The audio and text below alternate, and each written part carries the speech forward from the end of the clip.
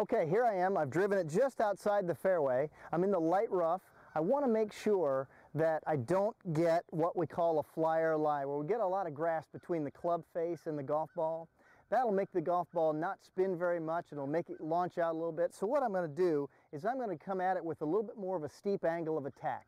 So remember, if you're in the light rough, come at it with the club coming down a little bit steeper into the golf ball, and you're going to find that you'll get crisp, clean contact. Your ball gets up in the air, catches a lot of spin, just like this.